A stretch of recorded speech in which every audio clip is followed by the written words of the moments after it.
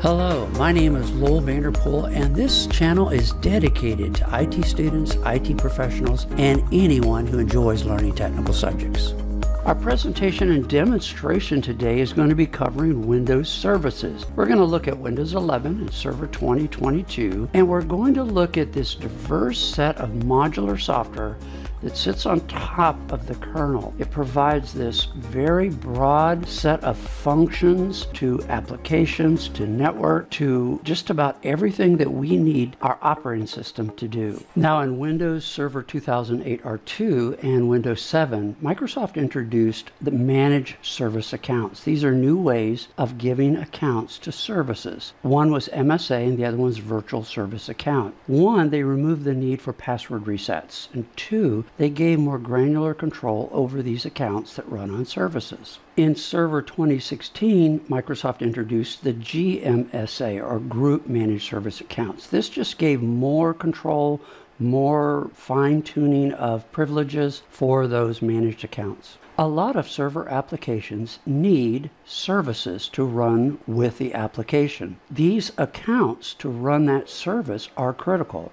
Applications like Exchange, SQL, web servers, and containers all need special accounts so that they can run. Now, in the days of Windows 7 and as we began to move into Windows 10, it was often you would see an Svc Host.exe service, and you would explore it and find out there were many services running under one Svc Host executable. Now, Svc Host is known as a service host. It's a system process that can hold one or more Windows services running in that process. Svc Host.exe is a shared service process that serves as a shell for loading services from DLL files. Back to Process Explorer, and we'll look at our services again. Here's an Svc host, and notice I have a lot of them. So how does the Svc host, using the same executable, launch so many different kinds of services? And the secret sauce is in the command line. So I'm going to choose this one, right mouse click, go to Properties. We're using the Svc Host.exe from the System32 folder. But look at this command line.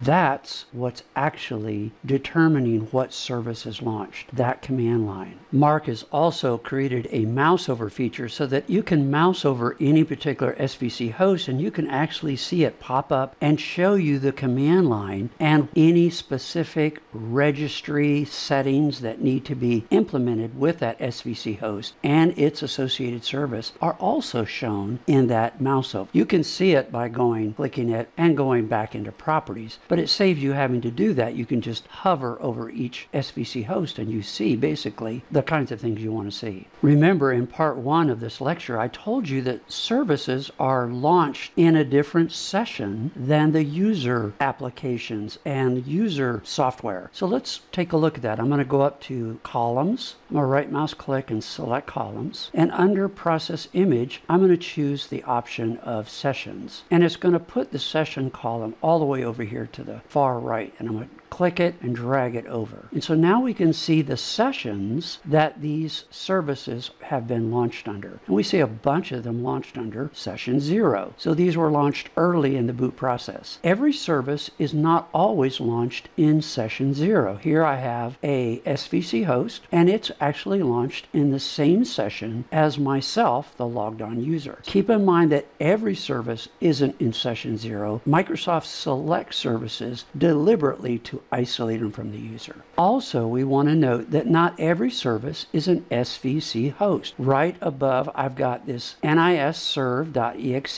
This is a service. I can always tell that in Process Explorer by going to Properties, and I will always have a service tab. This service tab indicates that this is a service. So if you're not sure, always right mouse click, go to Properties in Process Explorer. You should have a service tab. Again, another point to make about how critical they are. If you notice under services.exe, it launches an SVC host. And underneath that is all the frameworks and runtime brokers that make up the Windows Store apps. Now, I hope you picked up on what I just said in the last few slides, is that bottom line, services are simply DLLs. DLLs can't execute themselves, so they create a generic process, svc host.exe, so that they can be executed. But bottom line, services are just DLLs. Now, it was often the case you could come over and take Process Explorer and mouse over any SVC host, and you would see a long list of services that were in one single SVC host. But recently, the recent additions of Windows 10, Microsoft has made a big change. If you have 3.5 gigabytes of RAM or more on your PC, laptop, or client, every single service gets its own svc host.exe.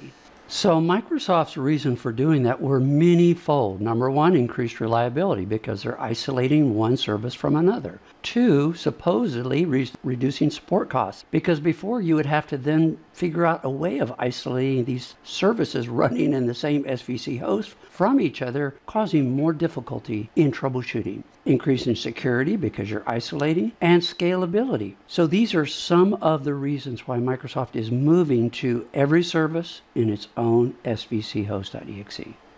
Both on the client side and the server, we run both 32-bit services and 64-bit services. Now, keep in mind, we don't always use an svc host.exe executable to run a service. But if you do, and it's a 64-bit service, that svc host.exe will come out of the System32 folder. If it's a 32-bit service, that same executable will come out of the SysWow64 folder. No administrator can talk about Windows services without also talking about the registry.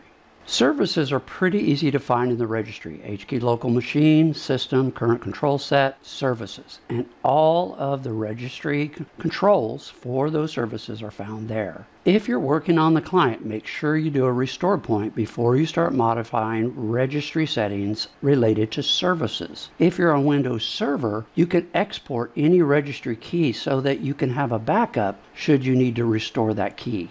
Let's take a look at the graphic on the right, and you can see we're looking at IP Helper Service, and I've chosen the Dependency tab, and you can begin to see where it says this service depends on the following system components, and it has a list: Network Store, Interface Service, RPC, TCP/IP Protocol Driver, and on and on. You can see these lists of services that IP Helper depends on them functioning properly before it can function properly. And then below that is another. It says the following system components depend on IP Helper, and it lists Network Connectivity Assistant. You can see this is very complex, the interdependence of one service to another service. Now I've taken that first dialog box and broken it down. I've kind of opened it all up, and you can see this is quite complex. All of these services need to function correctly in order for IP Helper Service to function correctly. Now, when that gets into troubleshooting, any one of these could cause IP Helper to not work properly or become unstable or to hang or to not start. It is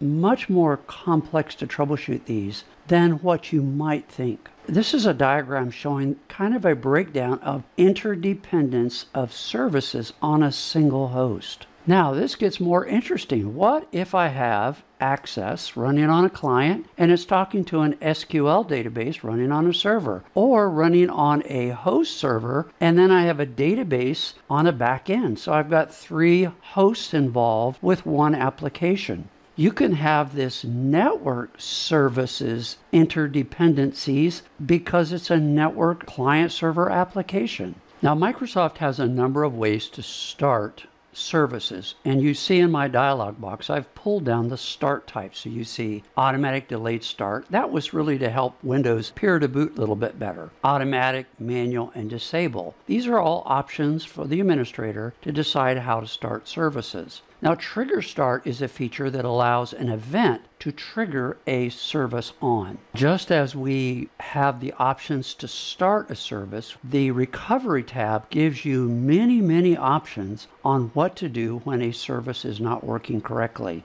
You have first failure, second failure, subsequent failures. It's automatically handling a service failure. Each of these options gives you things like take no action, just stop, don't do anything, restart the service, run a program, restart the computer. So there's lots of options here when a service fails, what you can do in automating the response of the operating system to this failure of the service. Many server applications give you best practices for those recovery settings. Some of them even provide scripts that you can run upon a service failure. If you want to monitor your services, especially on a server, GitHub has many PowerShell scripts that are available for free that help you monitor your services and notify you if a service restarts or stops, etc. And it can even send you email. You can also use Task Manager to automate how often these scripts run on any schedule. Mr. Vanderpool, can I take any application and turn it into a Windows service?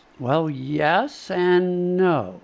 So there are third-party applications that allow you to take a normal user application and turn it into a Windows service. But there's a couple of things you need to think about. One, you'll have to manually update this application. Number two, make sure that the application is not already automatically running after logon prior to setting up this application as a service, or you could wind up with 2 instances of that application running. Number three, you will not have an interface to this application once it becomes a service. Now, if you'll notice, up to this point, I really haven't talked about any specific service. I've talked all around them, all about its features and security and everything but the services themselves. So let's take a few minutes and dive into some really important services that I want to highlight and make sure you're aware of what they are and what they do. Honestly, you need to get into the services GUI and read the descriptions. I've got a column here. You can stretch it out and you can just read the description of each and every service. It's a great way to learn what's in your operating system. So my first service that I want to talk about is called BITS, Background Intelligence Transfer Service. This is amazing. It's a tool that was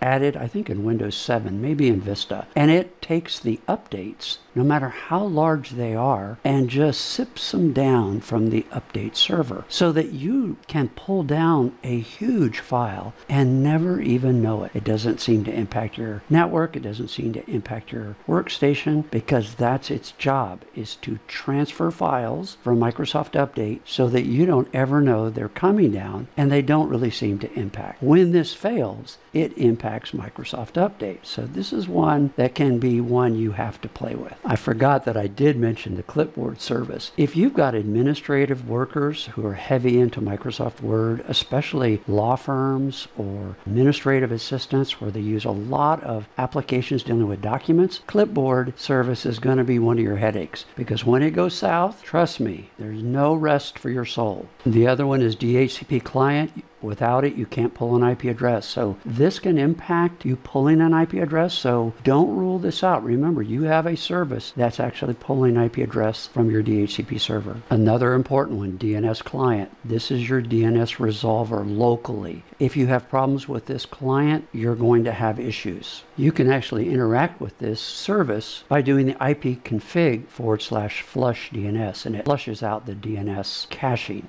Another very important one is Group Policy Client. Remember, as you're in an enterprise and you're pushing group policies down from your domain controller, a lot of times you can have problems with that, and one thing you want to do is just restart this service. You can't be in the enterprise at any length of time, especially in the help desk, that you don't come to know and hate this service, Print Spooler. So if you have a corrupted file, boom, this dies. I'm always amazed how many techs that I bump into that don't understand server service. You, with this service on, you can share folders, files, and printers to the network. If I disable that service, you can't do anything on the network. You can't share a folder, share a file. In fact, you just disappear from the network. Another service that I'm always amazed that people that I bump into don't have a clue what it is, and that's the Workstation Service. This allows you to look on the network and see servers. If I disable that, you can't see anything on the network. You are blind. Now, I just picked a few because I don't want you sitting in front of a screen for hours listening to me ramble. But get in there and learn some of these great services that Microsoft puts on your workstation. So as we look at troubleshooting services, always think about starting with third-party services first before you start looking at Microsoft services. Now, as we begin to troubleshoot services, we're going to start with Event Viewer because that will at least help us to start to dig down to possibly discover what our problem is. Here I'm in Windows 11, which is very similar to Server. It's slightly different. I'm going to go to my Windows Start Square, I guess you could call it, and launch Event Viewer. Now, I want to filter out events that are based on what happened to Service Control Manager, because any event failure or problem is going to be reflected in the Service Control Manager. I could start with Windows Logs, go to System, and I could then filter those logs. I would say critical, warning, error, and I want to filter based on event source called System Control Manager. And I'd slide down there and find this rascal.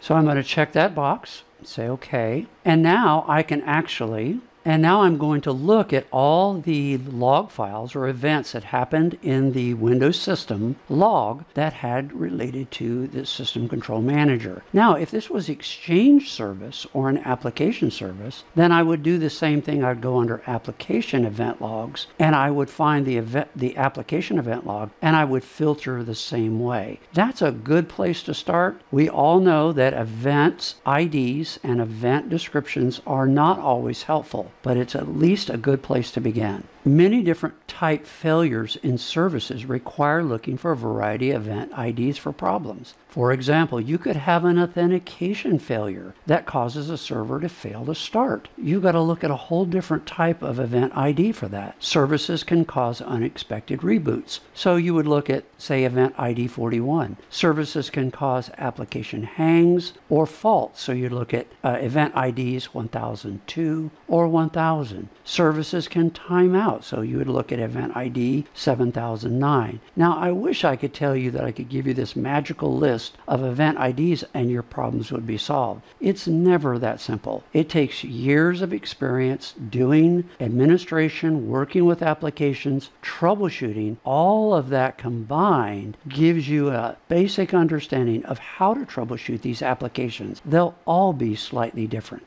Often services fail due to missing DLL files or corrupted DLL files. If you feel like you have a service that's failing due to corrupted DLLs or missing DLLs, you can always use the dism.exe with these arguments and switches to go to update and pull down any missing files that you may have. Also, SFC/scan now can help you recover missing or corrupted files. You can also perform this in safe mode if necessary. SFC will give you a log file called cbs.log, and you can review it to see what did it fix. You must run your command prompt in elevated credentials, and you can see I'm running dism on my system right now. Here was where I ran SFC/scan now, again, elevated credentials on your command prompt, and you can see that it actually did find a corrupted file and repaired it. I went and looked at my log, my CBS log file, and I was able to determine it was a .NET framework file. Here is where I turn my log file into a text file, and I can actually see what it actually did. And of course, if you're on a Windows server and you feel like you have corrupted or missing files, you can always go to restore your server from known good backups. Don't forget our video notes that you can download from the video description on YouTube. Also, you can download the slide deck. It's a great way to review everything you just heard. It helps you retain this information.